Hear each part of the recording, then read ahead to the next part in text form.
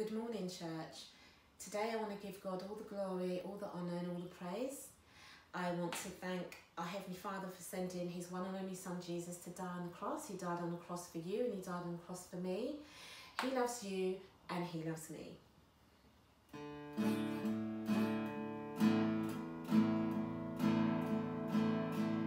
Thank you, Jesus. Thank you, Jesus. Thank you, Lord, for loving me. Thank you, Jesus. Thank you, Jesus. Thank you, Lord, for loving me. You went to Calvary, there you died for me.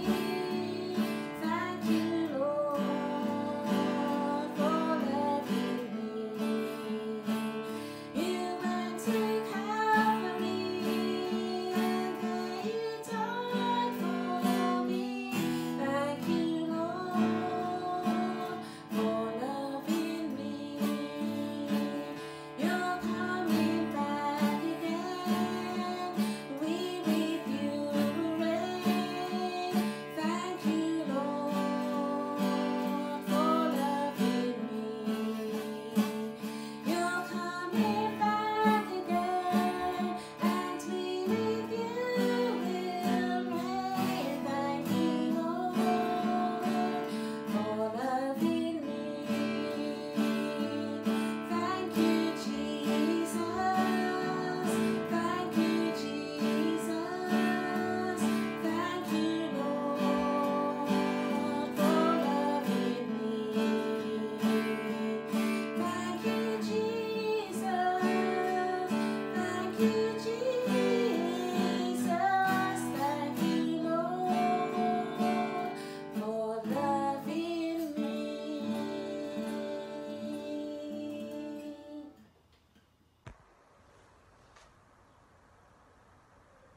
Good morning, brothers and sisters. Welcome. Thank you so much for joining us today at our Cliff Walk service. Let us pray. Heavenly Father, we just thank you for this new day. We thank you for this new morning. We thank you, mighty Jesus, that your love is new every morning and great is your faithfulness. Father, we thank you for who you are, the great and mighty God, the King of kings, the Lord of lords, the Lamb of God. Majestic name above all names, and Father, at the name of Jesus every knee will bow and every tongue will confess, O God, that you are Lord. Thank you for this new day, Almighty God. Thank you, O God, that we can come before your throne of grace and hear what you have to say to us today, Almighty Jesus. Let your will be done, Almighty God. As we hear your words, listen to your words, Almighty God. Open our hearts, open our minds, Almighty Jesus, and let your will be done, here on earth as it is in heaven. Thank you, mighty Jesus. In the mighty and precious name of Jesus we pray all these things. Amen.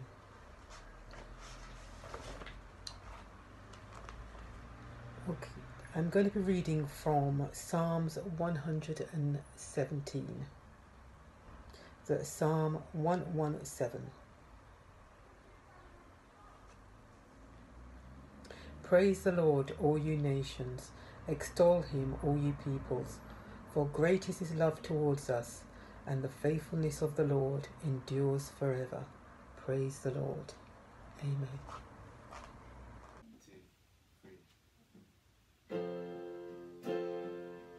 Our God is so great. God is greater than any other name. God is greater than coronavirus. So please join us and sing along. How great is our God?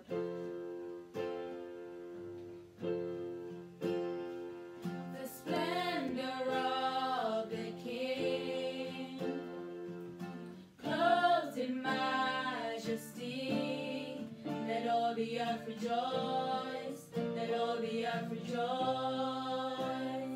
He wraps himself in light, and darkness tries to hide, and trembles at his voice, and trembles at his voice. How great is our God?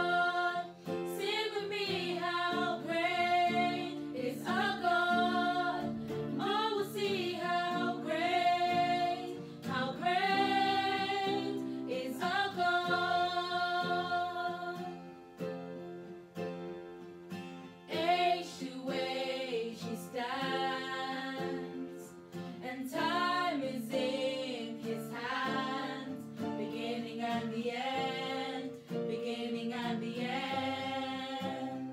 The Godhead three in one.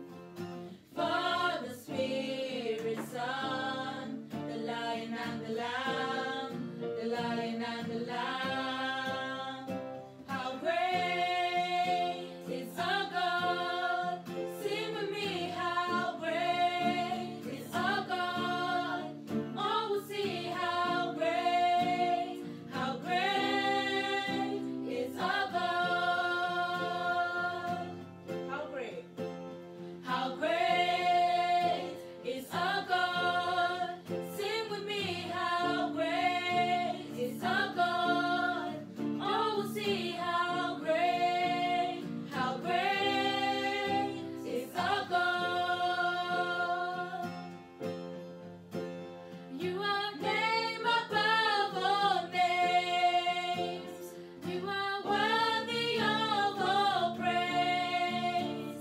And my heart will sing how great is our God. You are name above all names. You are worthy of all praise. And my heart will sing how great is our God. How great is our God. Sing with me, how great is our God. Oh, we'll see how great is our God. Then sings my soul, my Savior God, to thee. How great thou art, how great thou art. Then sings my soul, my Savior God, to thee. How great thou art, how great thou art. How great thou art, how great thou art.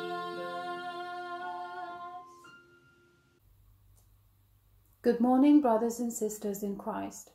Today's reading is from Psalm 37, verses 1 to 11. Psalm 37, verses 1 to 11. I'll give you all a second to find it.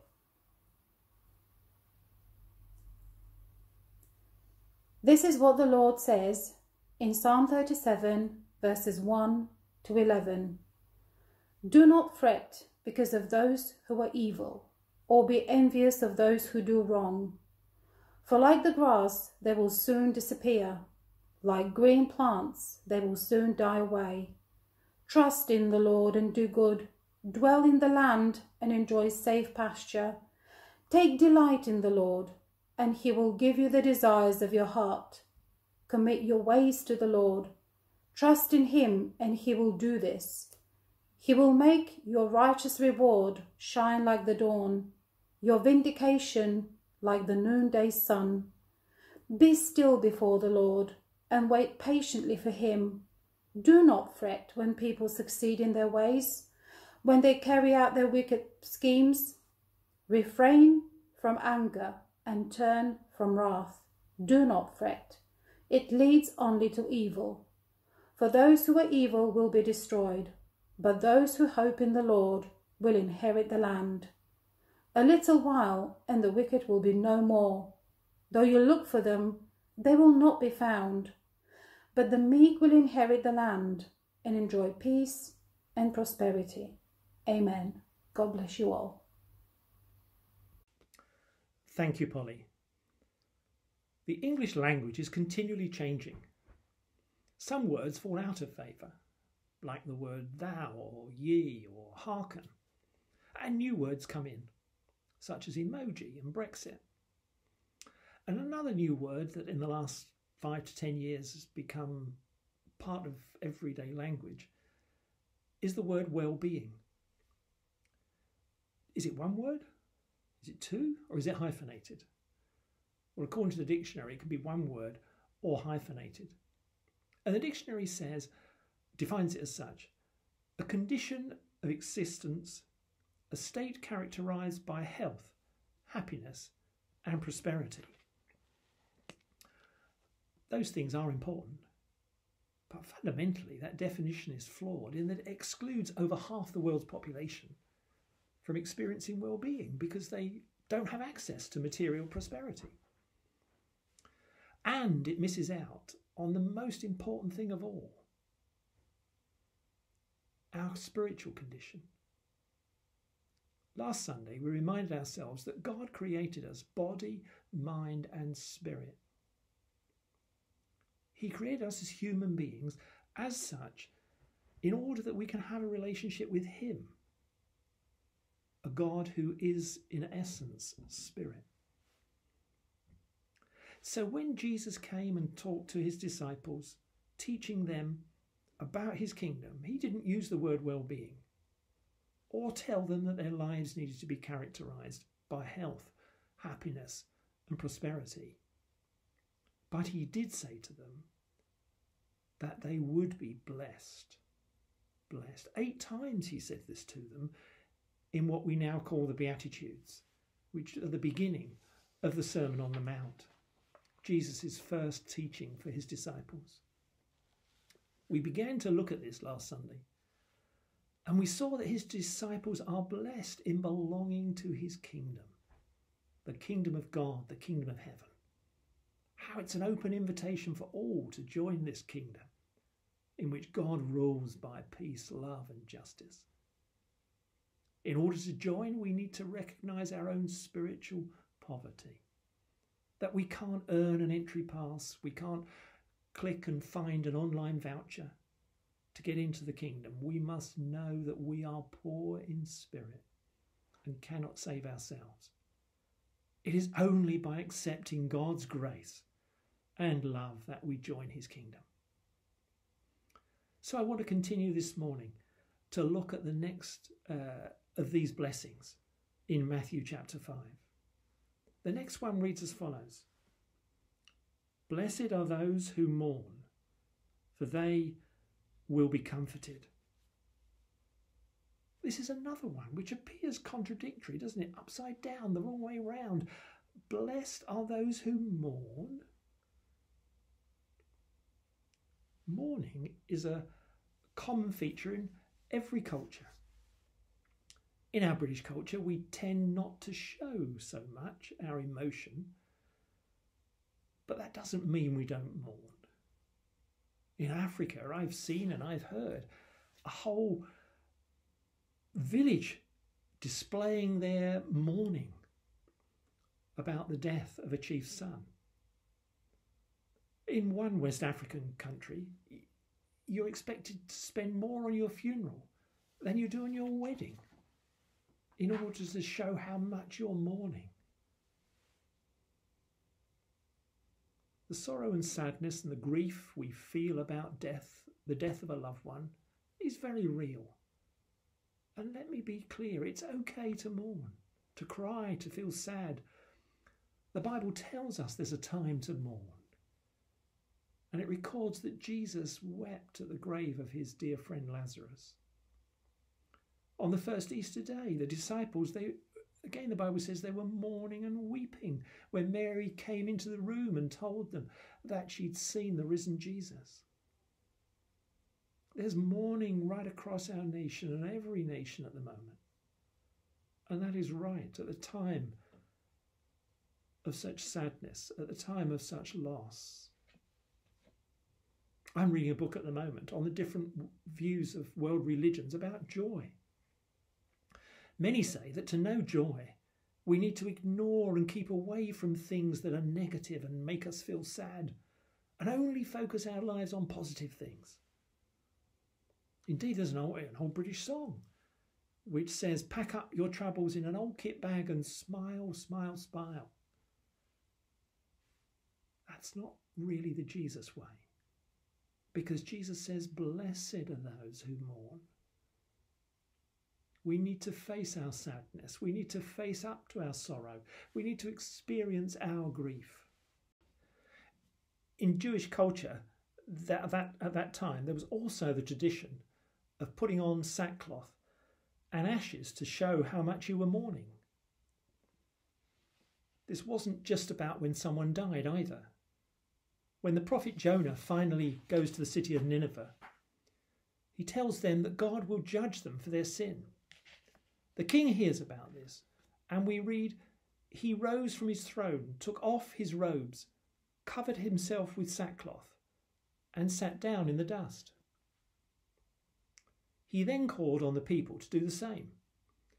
And the story goes on, when God saw what they did and how they turned from their evil ways, he had compassion on them and did not bring upon them the destruction he had threatened. It's the account in Jonah 3. The people of Nineveh mourned about their sin.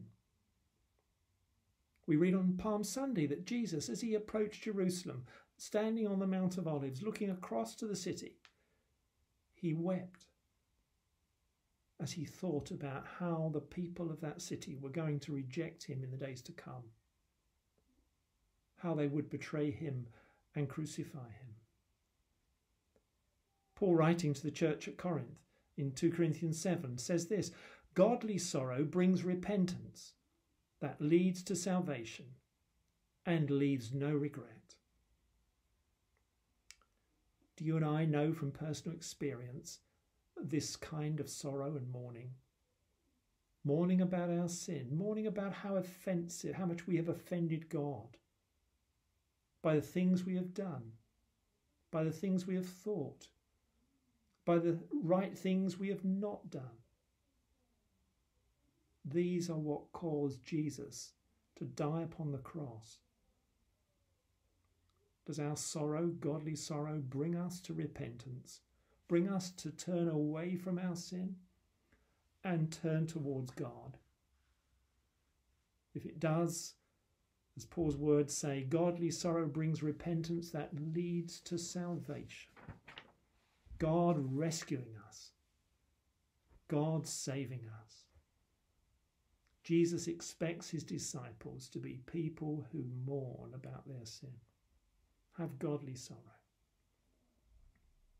And what about the sin in the world around us?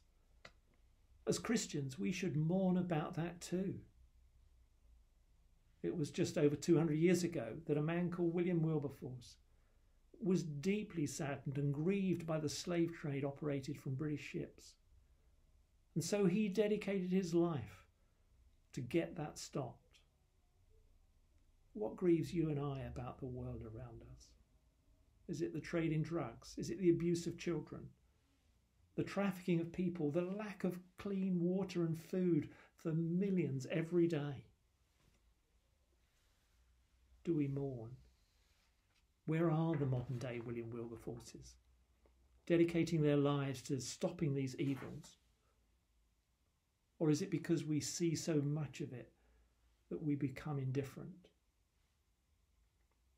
Jesus said, blessed are those who mourn, for they will be comforted. Paul, writing in 2 Corinthians 1, says this, praise to the God and Father of our Lord Jesus Christ, the Father of compassion and the God of all comfort, who comforts us in all our troubles. The God of all comfort, who comforts us in all our troubles. Isn't that wonderful this morning? Whatever our troubles are, God can comfort us, come alongside us, strengthen us, reassure us that we're not alone. Whether our troubles are related to the virus or whatever, makes no difference, of course, with God. David in the famous Psalm 23 says this, doesn't he? Even though I walk through the valley of the shadow of death, I will fear no evil, for you are with me, your rod and your staff, they comfort me. And our mourning about our sin, God's great comfort about that is, of course, his forgiveness, his complete forgiveness, his absolute forgiveness for our sin, saving us from the penalty of our sin. This incredible free gift of salvation which he gives us, which we receive because of his grace and love towards us when we trust in him. This is the amazing comfort that he gives us. And about the sins around us, let's do all that we can to bring an end to them. And as we do, God will come alongside us and strengthen us, just like he did with William Wilberforce. Jesus said, "Blessed are you when you mourn, for you will be comforted." And so we go on to the next one that Jesus says, where he says, "Blessed are the meek, for they will inherit the earth." Yet another upside down statement, the wrong way round, isn't it, really? How can the meek inherit anything? To succeed in this world, you've got to be assertive. You've got to get your own way. You've got to dominate. And that's the opposite of being meek, isn't it? We never hear politicians saying, "Vote for me because I'm meek." Or army commanders saying the best way we can conquer this land is by being meek. But Jesus said, "Blessed are the meek, for they will inherit the earth." David, the second king of Israel, he wrestled a lot with this issue.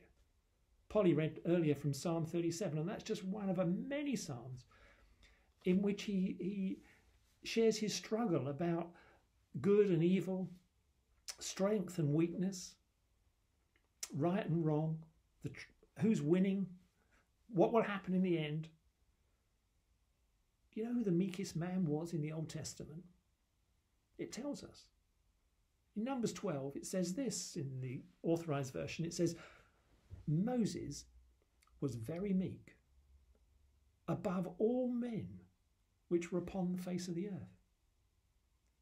Moses, the man who killed an Egyptian, stood up to Pharaoh, led the Israelites marching out of Egypt, chased by the Egyptian army.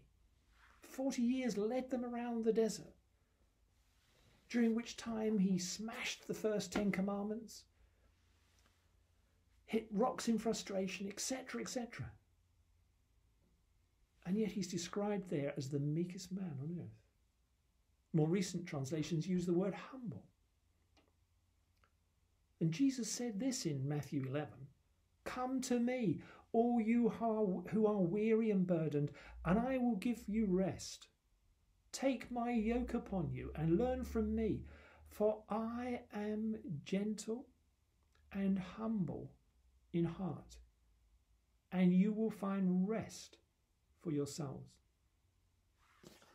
That word translated there, gentle, is the same Greek word as translated meek in Matthew 5 in the Beatitudes.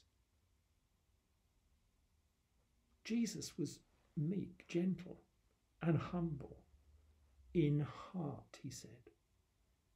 You see, in the first instance and primarily, meekness and gentleness and humility are attitudes of our heart, especially in relation to God. It describes our submission to him, our seeking to follow his way, our acceptance that he knows best for our lives, placing him at the centre rather than ourselves. Now, of course, that attitude will then show itself in our actions. And so Paul wrote to the church at Colossians saying, "Clothe yourselves with compassion, kindness, humility, gentleness or meekness, and patience." Hey, how we need these things in our world, don't we? But we need to start with ourselves as the people of God. And are we clothed with compassion? Are we clothed with kindness? Are we clothed with humility? Are we clothed with gentleness, meekness, and patience in our dealings with others? Even in our homes at this time, where relationships may be difficult, clothe ourselves with those things. Now, if we are clothed with those things, then we are blessed, said Jesus, in that we will inherit the earth. Inherit the earth. Wow. Down the years, there have been many strange inheritances reported in the media. Weird and extraordinary things. If someone left me their pet, that would be really weird, because people don't know. I don't really like animals like that. I was once given the opportunity to take a stuffed animal from someone who died, but no thank you. Here is the greatest inheritance of all, isn't it? The meek will inherit the earth. What is going to happen to this world? What is going to happen to the earth?